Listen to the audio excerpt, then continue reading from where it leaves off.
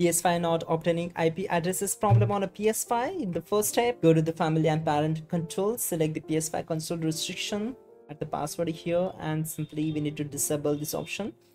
So once done, just go back to the main settings and then simply go down to server data and game app settings, select game presets to the game defaults. Once done, now the most important part is here. Simply go to the network, select settings and choose setup internet connection.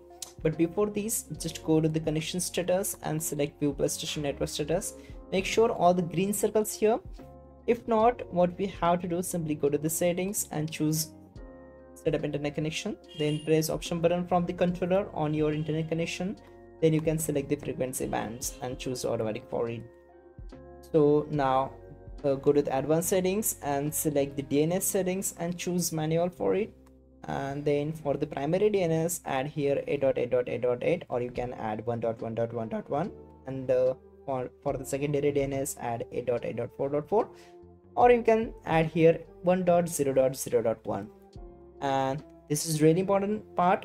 So you can also select the MTO settings and change it to manual. So default MTO settings is 1500, and then go for OK. Now simply complete the reconnection process and then simply go to the users and accounts, choose other options and select restore licenses.